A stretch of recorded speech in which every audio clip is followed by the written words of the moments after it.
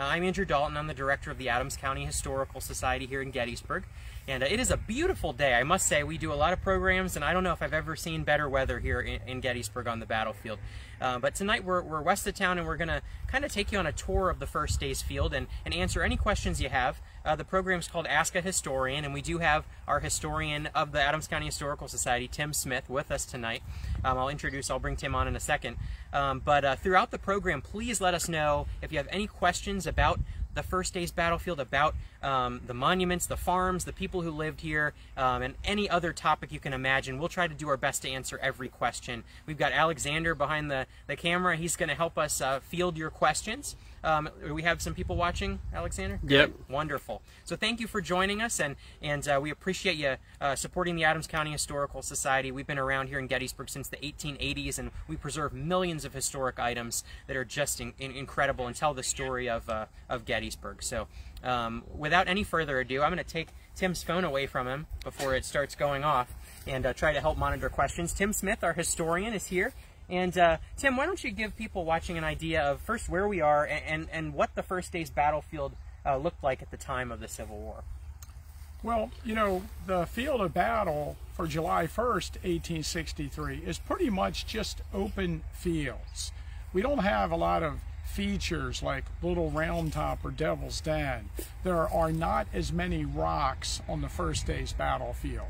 And pretty much the entire area around Gettysburg was farmland. And this area is characterized by large farms. And so pretty much the first day's battle is a fight where one unit is standing in an open field and another unit is charging across an open field attacking that position. So as we talk about the first day, you know, a lot of it is just farms. And there are some woods and there's some streams. You know, probably the woodlot that's the most famous is the Herbst woodlot. I did bring some maps along, and I wanted to mention that you probably know that the Adams County Historical Society published a book years ago, and I was the author, Farms at Gettysburg. Basically, it's a book that highlights some of the farms on the battlefield through the photographs that are owned by the Adams County Historical Society. So it's basically just a book that has some farm photos in it. It wasn't meant to be like a be-all, end-all book about all the farms or have information about every farm, just the ones that we had really interesting photographs of. Now, I think the major complaint I get when people talk about the book or ask me questions about it is there's no map in the book showing you where the farms are located. Years earlier, before the Farms book came out, I actually helped on the research for a map, and this is part of a series of maps that were created by the Friends of the National Park prior to the Gettysburg Foundation. And the map maker was a guy named Tom Disjordan. And I was part of a team of people that helped him do a map of the first day's fighting, the second day's fighting, and the third day's fighting. But what I had suggested when we started the project is a map that showed all the farms around the battlefield. I thought that would be kind of an interesting idea, and it got included as a fourth map in the map set. I'd imagine you can still find this on the internet, but I don't think that there's many copies left, and I don't think it's sold at the park bookstore anymore. But what I tried to do, and what I set out to do, I should say, is put the name of every person that owned a farm on the battlefield on the map. And basically what I did is I took the maps that existed of the area where the fighting occurred. The Warren map of the battlefield has some of the farms listed by name. I used the 1858 Adams County wall map. I used the 1872 atlas, and then some other sources were available. I used Cumberland Township tax records for the first day's battlefield, and what I did was I tried to figure out who was the owner of each farm, and then I did keep a card on how many acres the farm was. Something similar to this in 1977, I believe it was, park historian Kathy George took the area that the park owned and tried to determine the boundaries of the properties of the farmers at that time. So that's very similar. And the park does have a copy of that map also.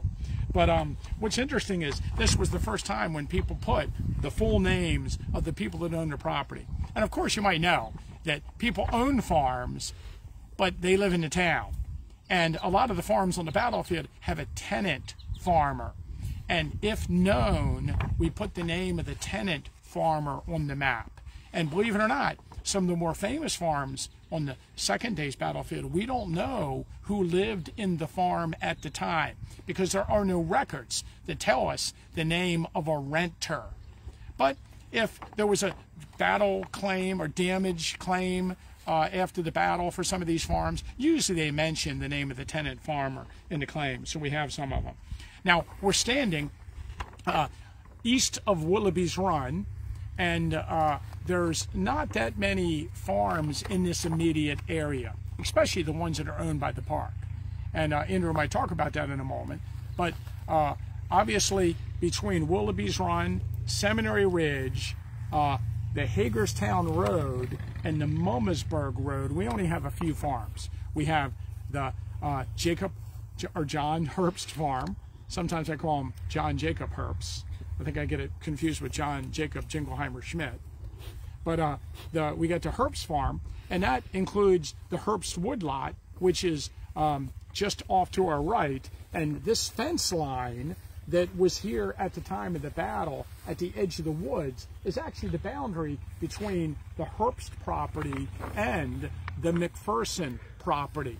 And the McPherson property extended from about Willoughby's Run to Seminary Ridge in the distance. You might see the Lutheran Seminary buildings out there. And it actually, the farm went over the Chambersburg Turnpike across what we refer to as the unfinished railroad excavation to another fence line that was north of the railroad excavation out in that direction. And then, of course, beyond that, we had a farm owned by James J. Wills, and all these farms are shown on the various maps.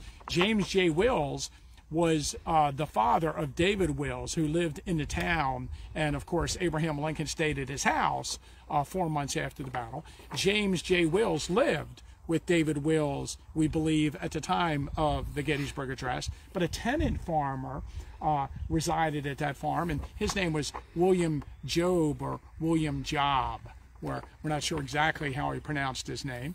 And then, of course, north of that, along the Mummersburg Road, is the farm of John Forney.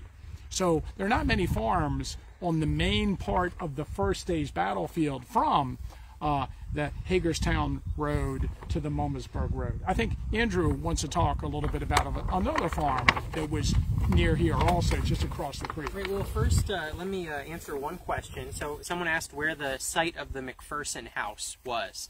And it's actually right behind us, so the house no longer stands. I believe it burned in 1890, is that right? 1895. 1895 in a fire here on the property. The barn does still stand. We actually just put a video up from the barn on our YouTube page, so you can check that out. But we did, when we counted earlier of the farms on the battlefield, I think we came up with 11 farms that the Park Service owns on the first day's battlefield. And how you qualify that, you know, it's kind of difficult because some farms don't stand anymore, but the park owns the field that it was located in, or maybe the park owns a portion of the farm. But on this side of the road, you know, as Tim mentioned, the McPherson farm, the Herbst farm, and then across Willoughby's Run was the Emanuel Harmon farm. So these three farms saw heavy fighting on the first day of the battle, and all of them had families living here at the time. The Slentz family, the Harmons lived in the house across the Willoughby's Run, and then the Herbsts were actually also taking shelter in their home at the time. So please let us know if you have any other questions. We'll try to answer as many as we can, but we are standing here on McPherson's Ridge. on a very beautiful evening. There's cows in the pasture, and we're also going to get in the car and drive around and visit some other sites. But behind me, I want to point out a couple monuments that you can see. So obviously, this is the I wouldn't say equestrian, but the bronze bust statue of John L. Burns, the hero of Gettysburg, who joined the fighting on July 1st out here alongside the Bucktail Brigade, and then ended up in the woods fighting alongside the Iron Brigade. Tim actually wrote the book on John Burns, as I'm sure many of you know. Tim, do you want to tell us a little bit more? I see we have a couple of people asking about this, when the statue was dedicated, and anything else about this general area. Sure. Well, I'll mention that if you come out here to view the McPherson barn, which was restored, and it was actually, the wall was taken apart and rebuilt by the War Department in the early 1900s. It's just off behind those trees. But if you come out here, there are 4 or 5 small trees out through that opening that mark the site of the McPherson house. And I should mention that the house that burned in 1895 was a large rebuilt McPherson house, and it probably included some of the original structure, but it was vastly improved and enlarged prior to its burning, so it wasn't the exact Civil War house that burned down in that fire.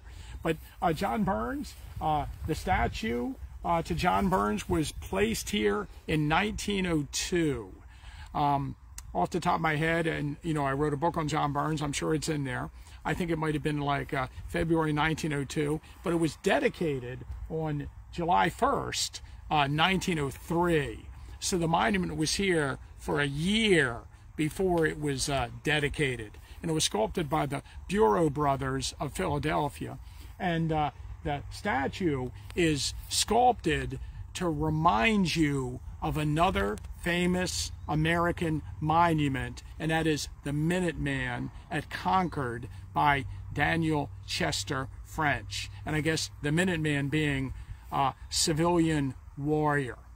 So I think that's fascinating. They did it in that same style. And it's always been one of my favorite monuments on the battlefield. Here's an interesting tidbit that when I tell this to people, I don't know why, it's one of the things that people really, really like to come out here and look for. But the original course of what we refer to as Stone Avenue actually came in for the Chambersburg Pike across through where the monument is now.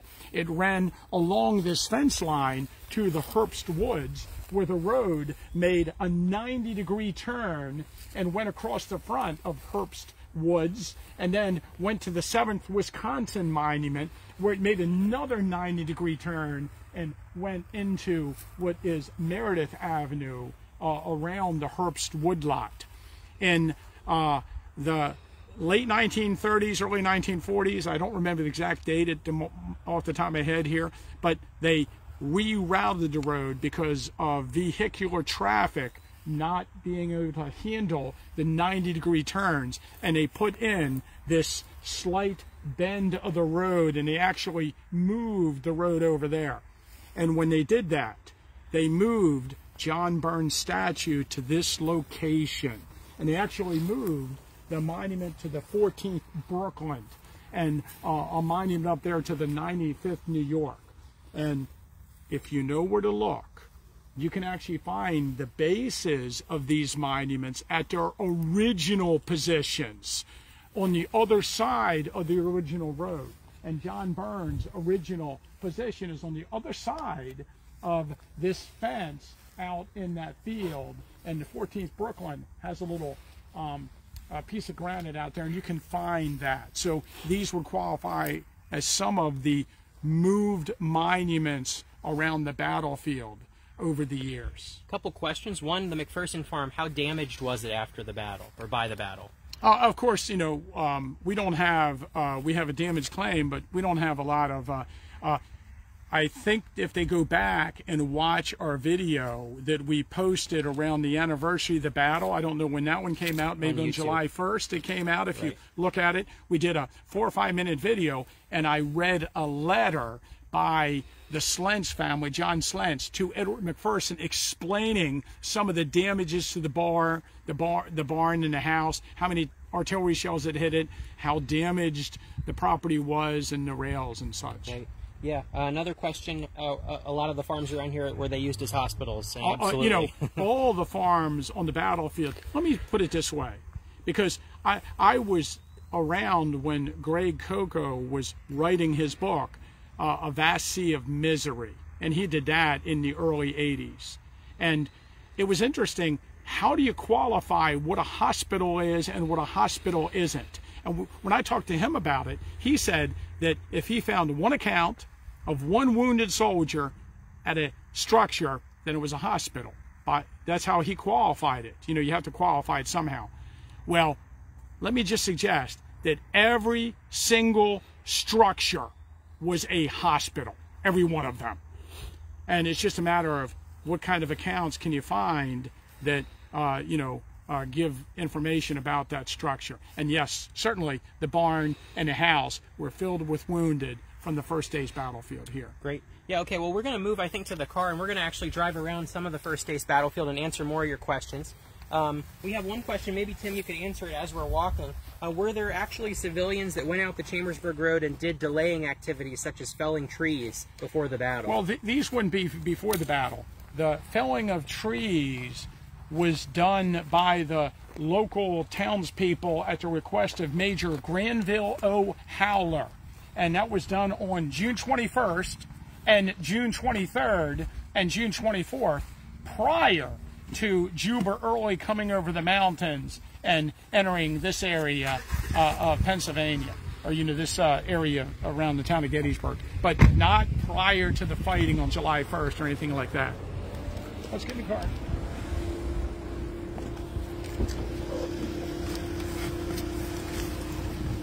Okay, and again, we are just west of Gettysburg on McPherson's Ridge. We're going to keep taking you through the first day's battlefield and answering any questions that you have. We'll try not to get into a car accident here while we answer your questions. Now, should we mention we've never done this before, so, driving with the internet on, so hopefully we won't lose our signal. If we do lose our signal, just stay with us, and the signal will return in a few minutes. That's our plan. That's correct. Yes. As we go around the battlefield, there are well over 1,000 monuments and markers and tablets.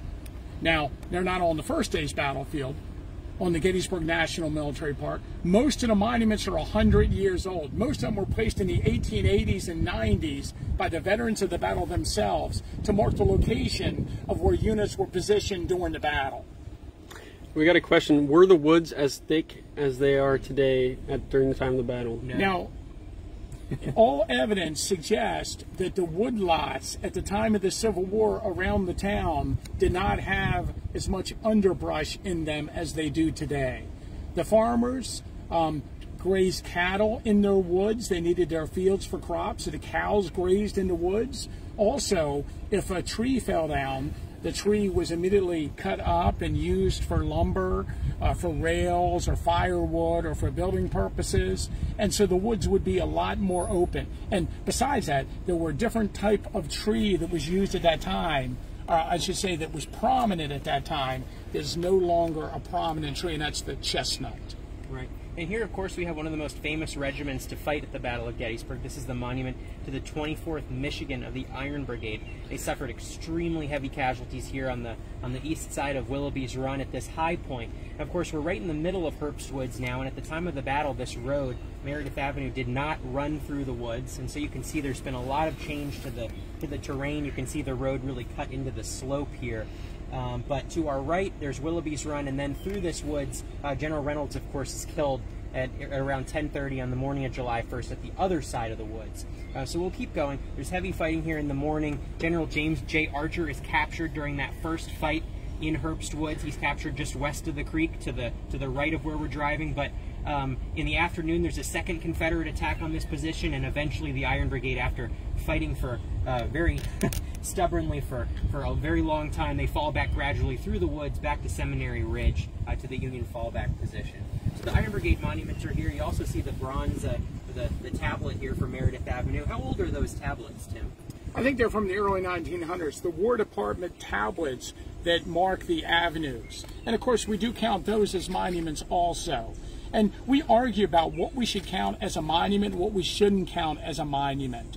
And if you count everything, some people come up with 1,700 monuments, markers, and tablets. But again, it all depends on how you qualify what a monument is and what a monument isn't. Right, good. Somebody's asking what Buford's cavalry did after the First Corps and Union infantry showed up on the field. The cavalry, which initially confronted the Southern advance, then rode to the flanks of the Union Army and scouted the areas on both the right and left of the Union troops that fought in the first day's battlefield.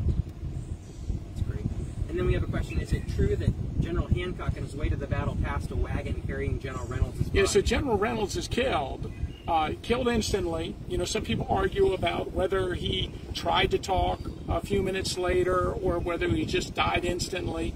But his body was taken into the town, and late that afternoon, it was put in a wagon and was taken down the Taneytown Road to Taneytown, Maryland, where I believe it was taken over to Union Bridge, Maryland, put on a railroad, sent over to Westminster, sent to Baltimore, then to Philadelphia, and back to Lancaster, where he was buried. But on the Taneytown Road, on the late afternoon of July 1st, General Winfield Scott Hancock saw the body of General Reynolds being taken to Taneytown, Maryland. And I like this scene too. You'll notice we're kind of driving uphill, and as on the morning of July 1st, after Buford's cavalry had withdrawn and Archer's brigade, the Confederates are coming up the hill on this side of Willoughby's Run. You can see from here so clearly that they really couldn't see the top of the ridge in front of them, and they could not see the Union infantry that had just arrived onto the field and was being directed into Herbst Woods by Reynolds at the time of his death. So it's a really interesting part of the battlefield. It is a good point that somebody made about the woods being much more dense today than it must have been at the time. Yeah, all the accounts of the battle suggested the soldiers can see hundreds of yards through the woods and are firing at each other. But here we notice there's a, if we just pan around in front of us just for a second, there's a farm vehicle that is gathering wheat from the field. And, the Park Service leases the land out to local farmers. And we have cows on the battlefield and crops where crops would have been. And you can see the seminary in the background, the Lutheran Theological Seminary. And that's a really good idea because, can you imagine if you did not allow this area to be farmland, how difficult it would be to maintain the open spaces that were farmland at the time of the Civil War. And we have a question about how many witness trees are left on the first day's battlefield. Well, that's an interesting question. I do not know how many witness trees are. I don't think there's ever been an actual physical study done by the Park Service on witness trees. I personally do not know of a witness tree on the first day's battlefield. There's a few in town, a few on the second day's battlefield. People are always telling me they're witness trees, but they don't have sources for that information besides their own imagination. It's a good place, too, to point out the beautiful restoration job done by the American Battlefield Trust. You can see Lee's headquarters, the Mary Thompson House in the distance, the orchard associated with the Thompson House that's been replanted. There's also an orchard on this side of the Chambersburg Pike that the National Park Service maintains. And there would have been a couple more structures on that corner by the Thompson House. The Alexander Riggs House was across the street.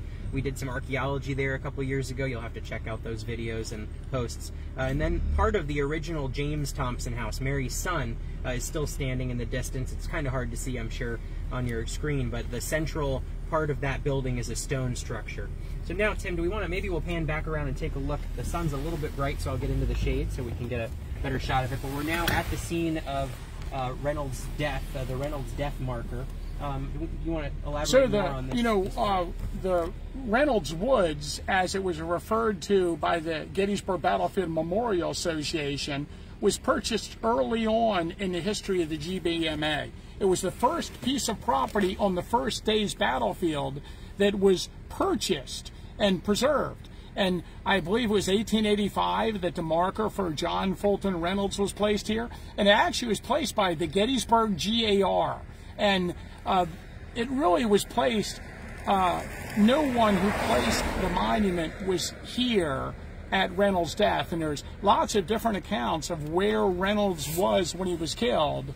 And you know, there was an R cut into a tree, and then there was a sign placed on the tree, and the sign was moved around from tree to tree to tree. So basically, we know he was just killed at the edge of the woods. I tend to think that he was killed a bit south from where that monument is, somewhere near the corner of the woods, and we just rode around and not at this location. But again, you know, with markers that mark the specific site of something, I always think there's a grain, you know, you gotta give them a little bit of latitude in marking them, and I don't think anyone thinks that these markers exactly mark this or that, but it's just in this area that Reynolds was killed. Right. We've got another question. Oh, let me mention that General Reynolds, you know, you can visit his grave. His body was taken to Lancaster. Today he's buried in Lancaster, Pennsylvania, in Lancaster Cemetery at the corner of Lemon and Lime Street.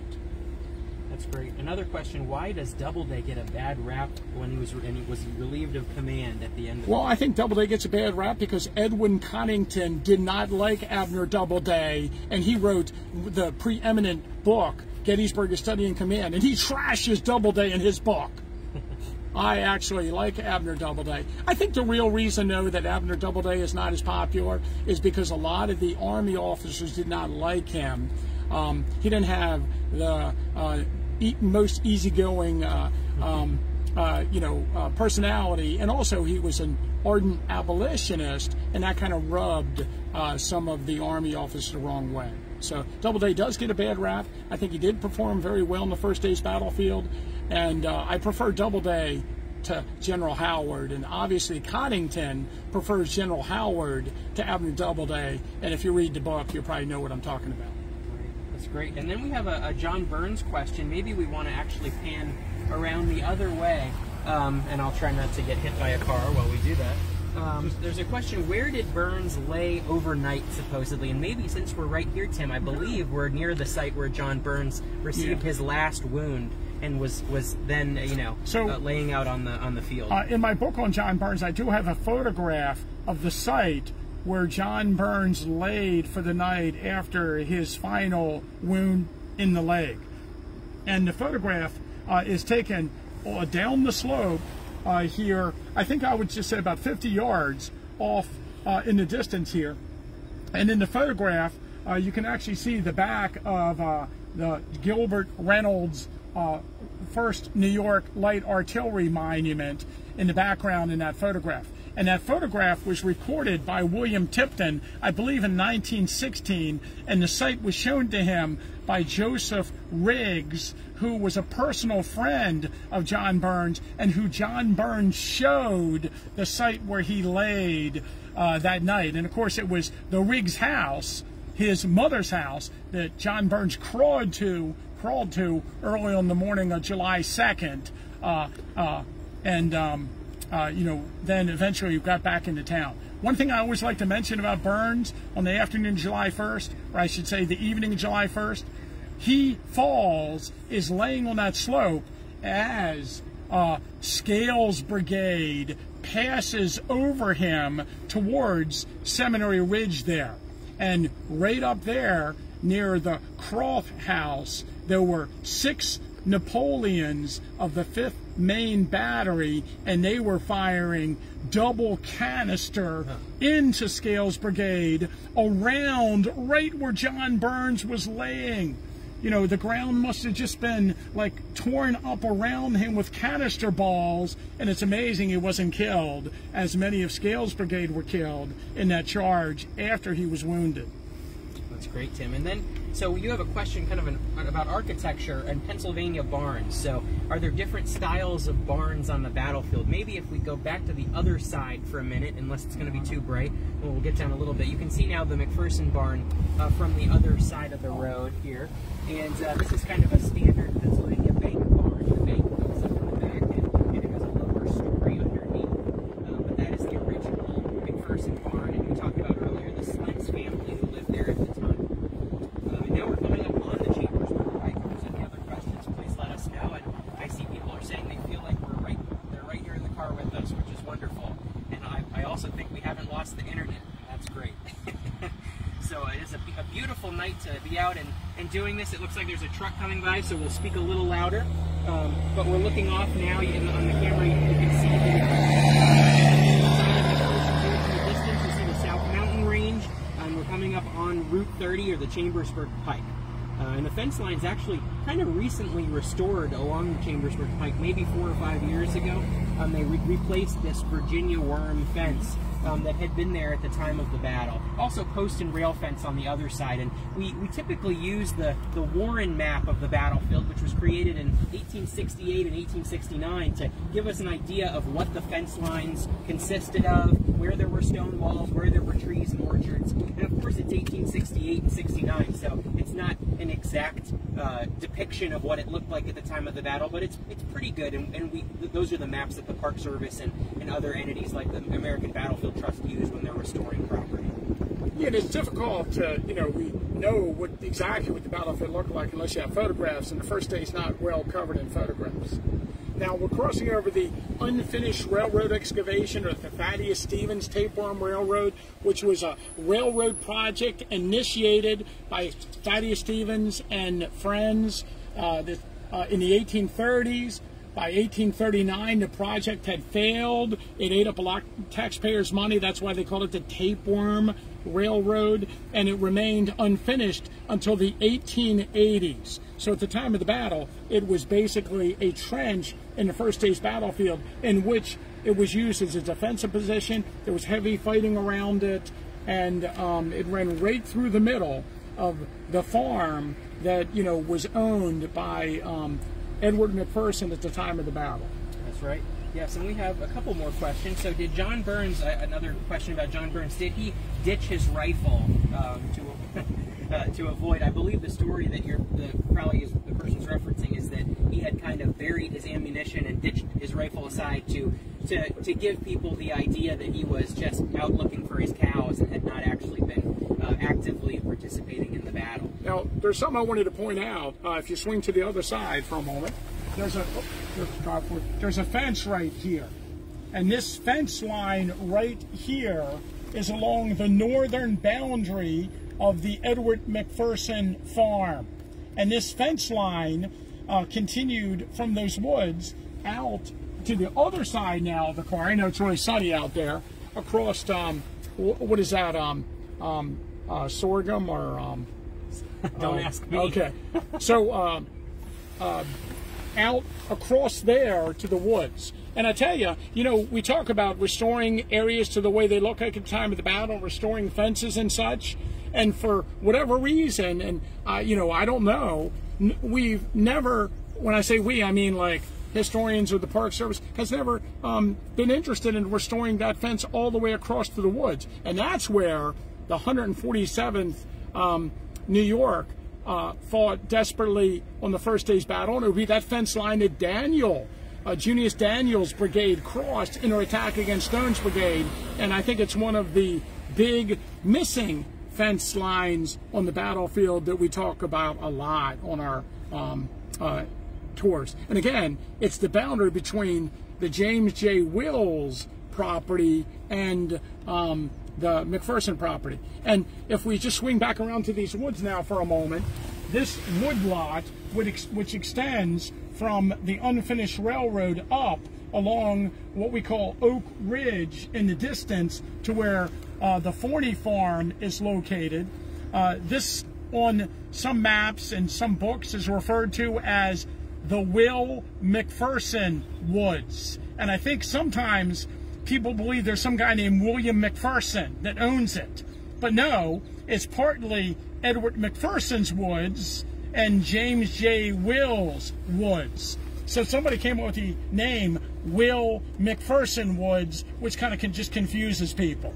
I tend to refer to it as the Railroad Woods because that's what the local people called it, because it extended from the unfinished railroad at the time, and we have several references to that. It's actually a northern extension the woods of Seminary Ridge, and sometimes we call it Oak Ridge as we get a little bit farther up. But that woodlot was there at the time, and there was heavy fighting out in front of it and through those woods on the afternoon of the first day of the battle. Well, we do have a question about the ridges. So if we pan back to the other side, someone's asking about Hers Ridge. And yes, there are a series of rolling hills and ridges as you progress west out of Gettysburg. It starts actually pretty far out near Marsh Creek. There's also ridges far out like Belmont Ridge and other names that people have given to these things over time. Of course, this is just their names that locals came up with, and in some cases names that we have from accounts of the battle. But we should have probably clarified earlier, McPherson's Ridge is really two ridges. There's one further west where the Burns statue is located and the McPherson barn structure is today. And then there's another McPherson's Ridge that's closer to town where General Reynolds is killed. And then beyond that is Hers Ridge, further west, across Willoughby's Run. And someone asked about what happened on Hers Ridge during the battle. Really, there wasn't a lot of fighting out there. There was some skirmishing in the morning between cavalry and Confederates as they moved into town. But the Confederate artillery positioned their batteries on Hers Ridge, and throughout the entire day on July 1st, they shelled Union positions on where our car is now, near McPherson's Ridge from Hers Ridge, which is really not that far away. So that's a great question. And we'll see if we have any other questions. We've got a question from our friend Veronica. She's asking any reason why the Forney Farm site isn't marked with one of the black rectangular markers. That's a good question, and we will actually start moving. We're going to pass by the Forney Farm, so we'll talk about that in a moment. As we drive along here, you can see that soybeans, this is probably soybeans. We have crops where crops would have been at the time, not necessarily the same crops. Let's stop here just for a question, just for something I wanted to mention here. If you see this as a brigade plaque in the early 1900s, the War Department put brigade plaques around the battlefield to mark the basic location of each brigade in the battle. Northern brigade plaques have square granite bases, and Southern brigade plaques have rounded granite bases. This is Lysander Cutler's brigade. A brigade on average is about 1,500 men, about 5 regiments of 300 men each. Cutler's brigade was a little bit bigger, and you can see at the very bottom, Cutler's brigade suffered, at the very bottom right, 1,000 casualties during the battle. Just a huge loss of their men in the fighting. And some of you might know the first day's battle is bloodier than the third day's battle. The first day there was heavy fighting in these open fields, and I guess because there's no cover, a lot of heavy casualties in some of these units. Another interesting question. Somebody's asking Tim if the veterans, felt that the battlefield had changed dramatically, and their thoughts on the preservation of the battlefield early on. Well, I'm sure they did. So I think it had changed, and I don't think that people at that time really thought much about preservation of the battlefield the way we do today. So they weren't upset when the giant Springs Hotel was built in the middle of the first day's battlefield.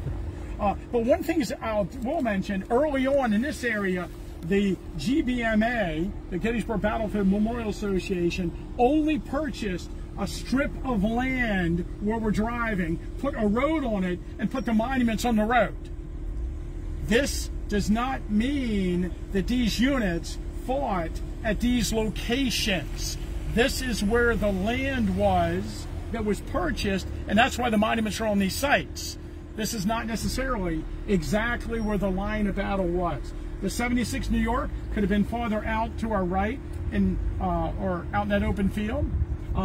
That we know the 147th was not back where their monument is. We know they were out in this open field. By the way, this fence line was not here at the time of the battle. So maybe we can take that fence and move it to the other place. There you go. Yeah. Now, so the park avenues were placed in by the War Department. There were GBMA roads, and then this is a War Department road that was placed in later. Okay, a little quicker.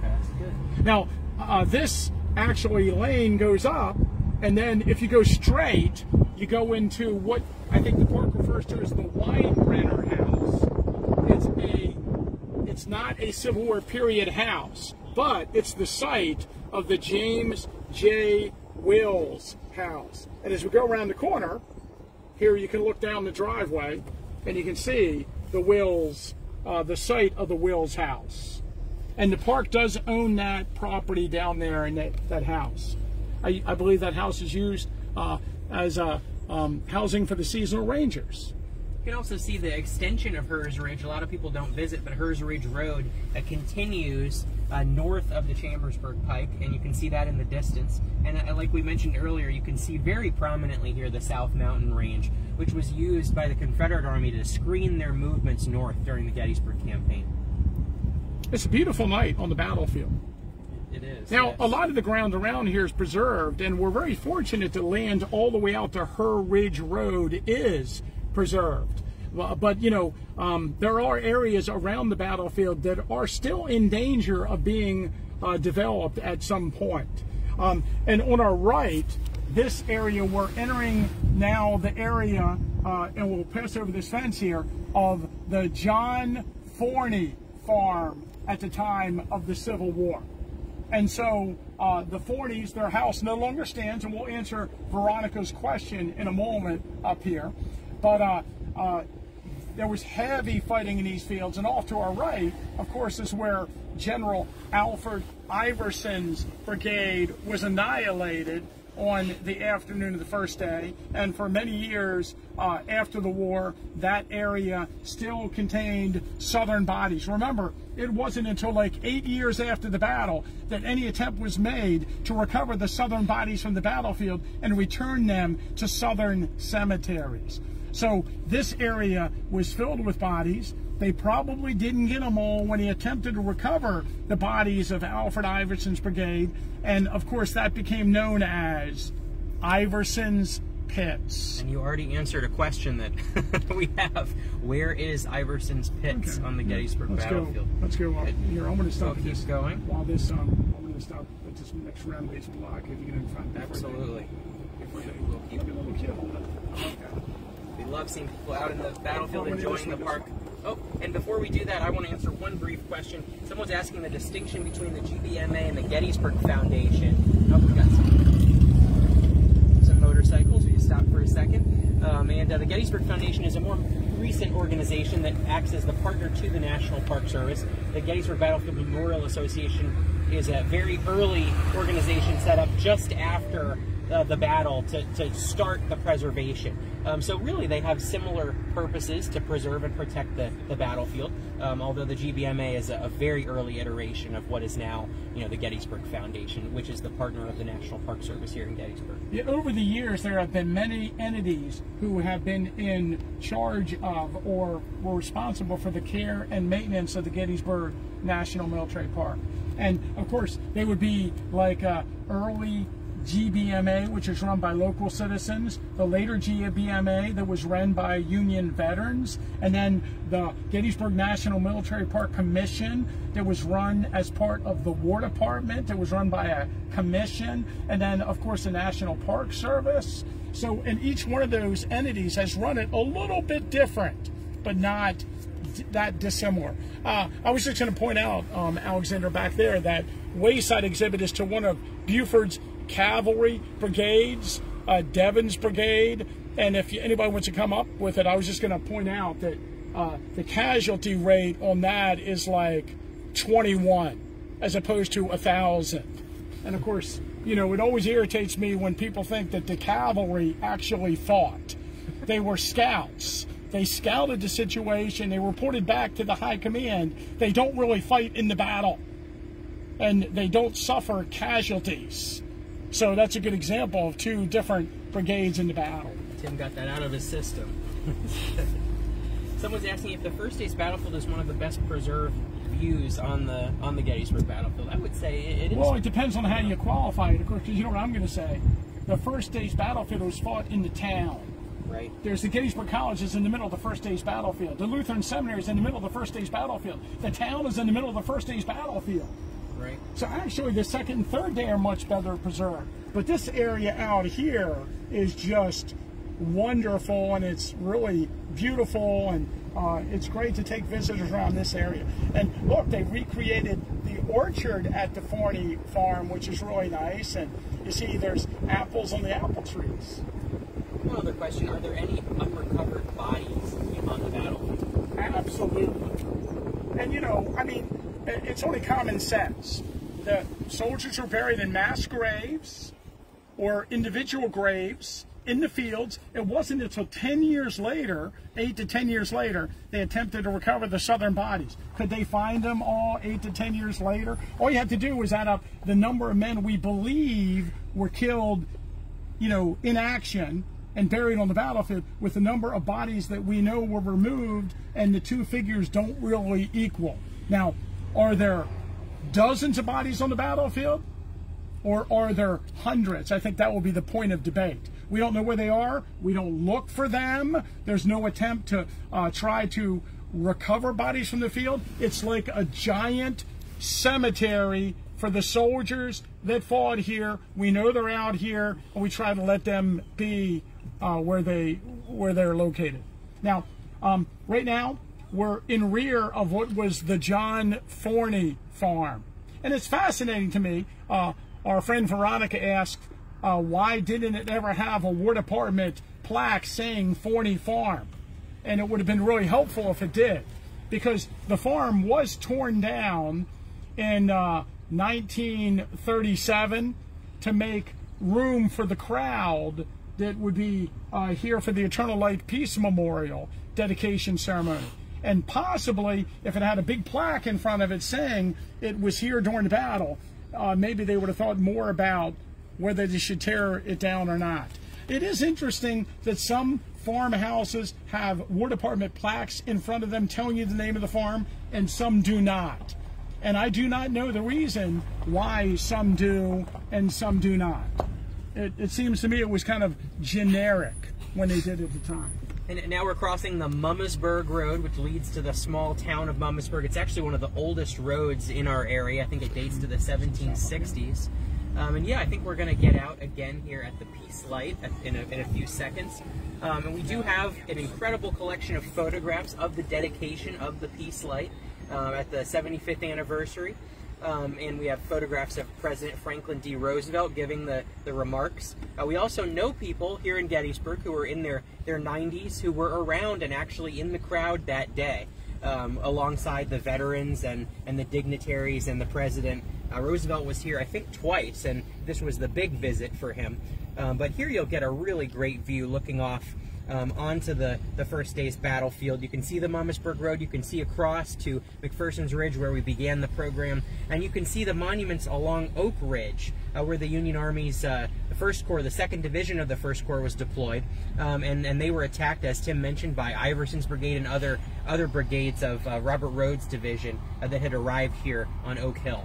So we're going to get out now, and I think we'll cover a few other things while we're here. I'm sure Tim could talk for a long time about the Peace Light, so bear with us for a second.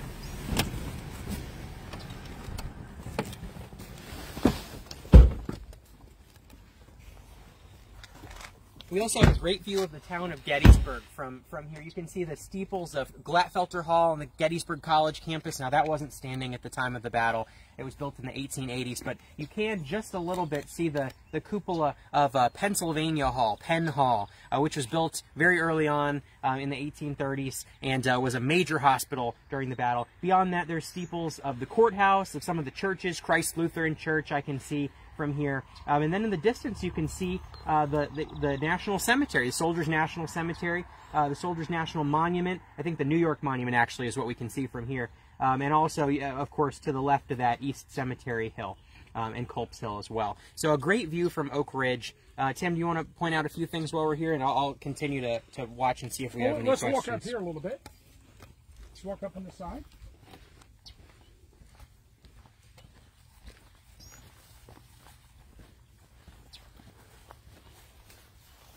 Okay, good question. Did the Union artillery that fled from the battlefield go through the town to get to Cemetery Hill or go around the town?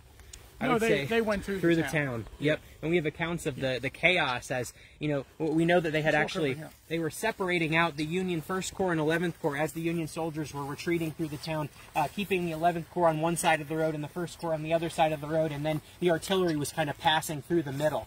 So it was a pretty chaotic scene as you know, thousands of Union soldiers are rushing through the town to a fallback position on East Cemetery Hill that they're really not sure how to get to.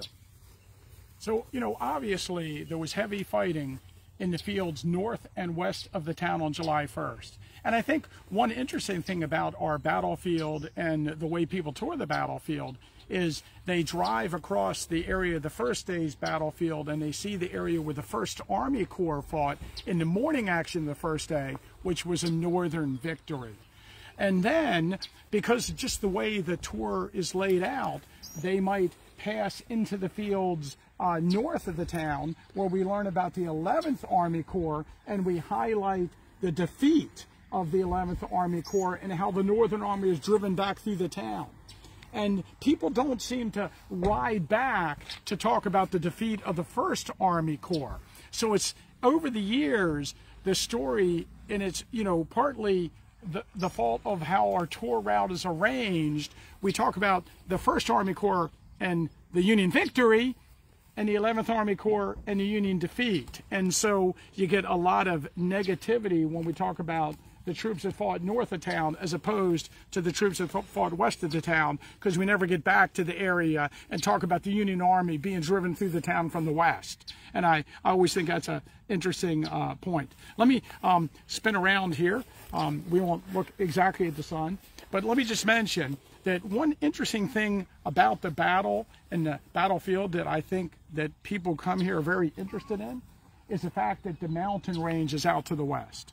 The Southern Army started marching northward on June 3rd. That's the official start of the Gettysburg campaign. And the Southern Army marched west across Virginia into the Shenandoah Valley. They came north through Virginia, West Virginia, Maryland, and into Pennsylvania on the other side of the mountains. And then they scattered their forces across the Pennsylvania countryside, gathering supplies and provisions. 2 days before the battle, Robert E. Lee learned that the Northern Army was advancing. And so Lee decided to order for the concentration of his army. He pulled out a map, he noticed 10 roads intersected at the town of Gettysburg, and he ordered for his army to concentrate here. Now, it's a little more complicated than that. That's a simplified version of it. But if we just think about that, the Southern Army marched west, north, east, and then south. They covered some 200 miles to get to Gettysburg to fight in this battle. The first day the battle was fought in the fields north and west of the town. The first day, the South arrived with more men quicker. They outnumbered the Northern Army on July 1st. They overwhelmed the Northern Army, and they drove them through the town. Now, on the first day, even though the South won, only 1/2 of the Southern Army was involved, roughly, and only 1/3 of the Northern Army was involved, roughly. So the second and the third day would be much bigger and much bloodier. But the amount of casualties and the percentage of casualties amongst the troops engaged, it's one of the bloodiest days of the war. And I think percentage-wise, Chickamauga ranks a little higher, but the first day of the battle is certainly a serious fight on its own, not referring to the second or the third day. Now, I always like to try to explain, try to imagine some 20,000 Northern soldiers retreating through the town and back to Cemetery Hill beyond it, and some 30,000 Southerners chasing them, some 2,000 people hiding in their cellars, and all the roads lead to one spot in the center of the town. It was chaos. And I just don't think there's any appreciation of how horrible it must have been. Great.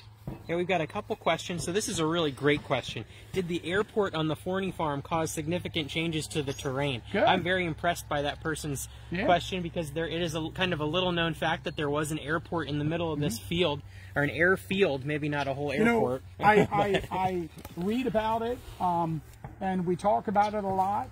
and looking at the field, I could not tell you where the airfield actually was.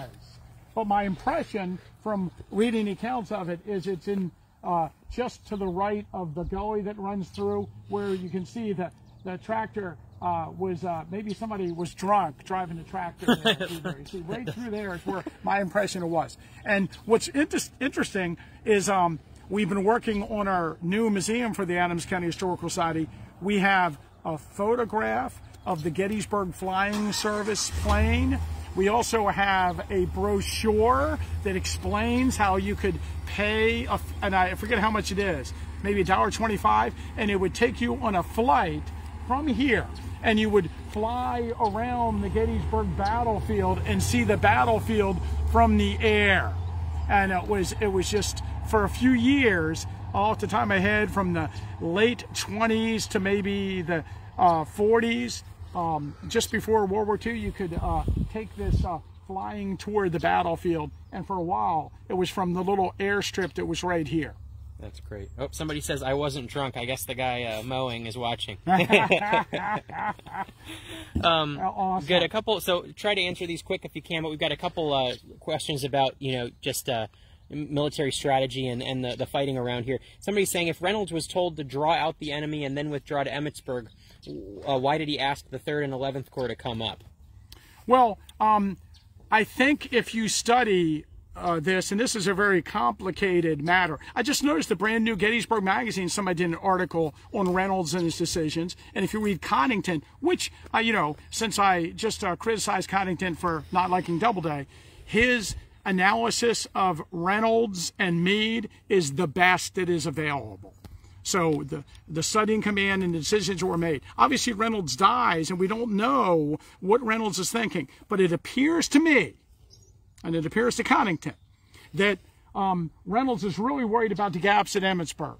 And, the Pipe Creek Circular indicates that if Reynolds meets a force at Gettysburg, they'll fall back to a prearranged defensive position. But the night before the battle, there were staff officers between Beaufort and Reynolds and Meade, and it seems to me that Meade gave Reynolds some latitude on July 1st where he was able to come up, and if he decided so, then the battle would be fought here and they would bring the rest of the troops up. So Reynolds has a little bit of latitude.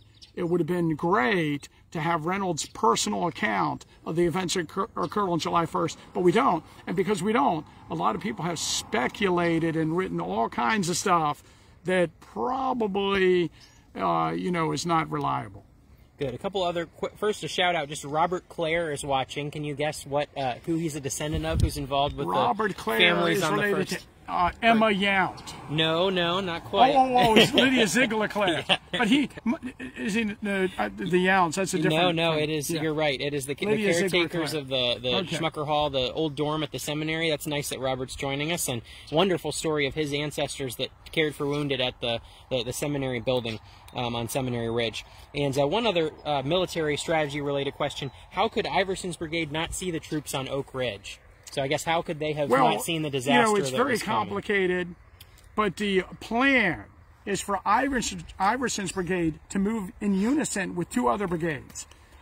Edward Asbury O'Neill's brigade, and of course, Junius Daniel. And the 3 Confederate brigades, some 4,500 men are supposed to start here, move across these fields, and hit the flank of the Union First Corps and drive them off of the field. And if all 3 units would have moved in unison, they probably would have hit, Iverson would have hit the center of the Union line, and they probably would have driven them off the field. But the attacks did not occur in concert. O'Neill and Iverson did not act together. Junius Daniel, who sometimes people give him a break, I don't know why, decided to move off towards the Chambersburg Pike and not support Iverson. So Iverson ended up, his brigade moved alone across the field, and were outflanked by the arrival of Robinson's division on Oak Ridge and were annihilated in that open field. That's a somewhat simplified version of a very complicated thing. Good, good. And I think one last question here about the ridge while we're on Oak Hill. Was Lee ever on Oak Hill to observe the fighting? Now, of course, he's over on Hermes Ridge. Absolutely not. Yep. And I know that it depends on what book you read, and I won't mention the book that suggests it, but they have Lee doing all kinds of stuff he didn't do.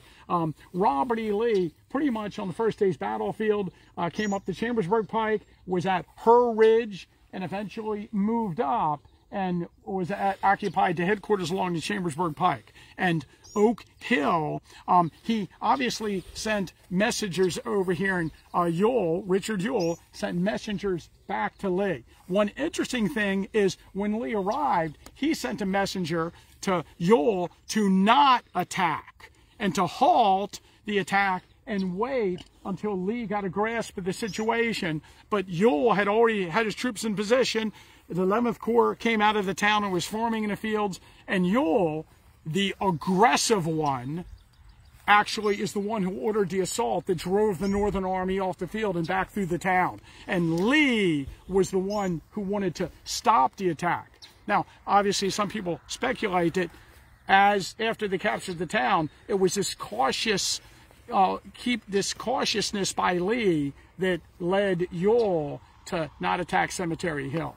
So, I mean, these are very complicated things, and you could write a whole book about these matters, but I just thought I'd mention it. One more thing we should talk about while we're here. Let's walk over here before we are we done on time? We're almost there. Okay. We do have the Eternal Light Peace Memorial, which was dedicated in 1938 at the 75th anniversary of the battle. It was dedicated by the keynote speech was given by Franklin Delano Roosevelt, who was here for the occasion on July 3rd, 1938, and 2,000 or so veterans of the American Civil War that were invited back to the ceremony. A very good friend of mine, a guy named Jim Klaus, I hope he gets to see this video. He did an incredible amount of research on the 1938 reunion at National Archives 2. They have the list of the people that they sent invitations to attend the ceremony. There were some 8,000 veterans of the American Civil War that were collecting pensions from the federal government at that time. In 1930, the federal government started giving Confederate veterans pensions. And all these people were invited to the ceremony. About 2,000, I think it's a little more, accepted and came. They each brought a nurse with them and attended the ceremony. You should know that, like I was mentioning, Jim Klaus went through each of the people who came here, each of their files, and he figured out, and he would not like it if I don't remember the exact figure, but I think it was around 120, he said, were actually Gettysburg battle veterans. So by and large, they were not. By and large, the people who attended were young men at the very end of the war. But of the 2,000 veterans, at the 75th anniversary, the average age was 94. And can you imagine them? The crowd that attended the ceremonies in Gettysburg during the 1938 reunion is estimated to be like 200,000 people. I have met lots of people that were kids that attended the ceremony I've talked to in my lifetime, and the one thing they all talk about is how there's no highway. All the roads leading into the town for miles were backed up with cars of people that had to just park in the road and walk to get here because you couldn't get into town. It's just amazing. And we do have photos of that as well, with people walking and all the cars just stopped in the road. Pretty amazing. But the monument is dedicated to peace eternal and the nation united. And, you know, I think for people who come here, it's one of the more amazing monuments on the battlefield. One thing I always like to tell people is that which state do you think sent the most people to the ceremony? Probably something unexpected like California. California sent more veterans to the ceremony than any other state, and there were no California troops here at the battle. And don't be saying the California Reds because they're from Philadelphia. Thank you. That's great, Okay. Tim. Well, thank you. We reached an hour, and we'll definitely do this again. It seems like we had over 200 people watching most of the video, so it's really nice to be with you tonight, and I'm glad that this new format worked. We'll try to do more of these driving/walking tours if Tim is up for it. We tried to stay close to where our building is and do something with the battle, but we'd really like to do live videos if we could of historic sites around Adams County, and we'll just have to watch and see where we have reception and where we don't. Right, yes, and thank you. Somebody did ask where the new Historical Society facility will be located, and when we looked at the town, it's actually not far from here on the edge of Gettysburg, next to the nursing home out on the Biglerville Road on the edge of Gettysburg, and we're building a structure there that'll look very similar to some of the farms on the battlefield. It's kind of designed to be in keeping with the surroundings, and we'll be able to put a museum there and get our artifacts into proper storage, and we have millions of historic items that are in an old Victorian house right now, and we're so excited to get those into safety and be able to share them all with you. So I'm so glad you could join us tonight, and I hope you'll like our page and check us out on YouTube too. We have tons of videos on YouTube, and we've been getting more and more subscribers, and people seem to really enjoy watching these recorded videos after the programs have aired. So we'll continue to do these as much as we can, and it's so nice to have a wonderful audience with us tonight and a beautiful day in the Gettysburg battlefield. Have a good night, everybody.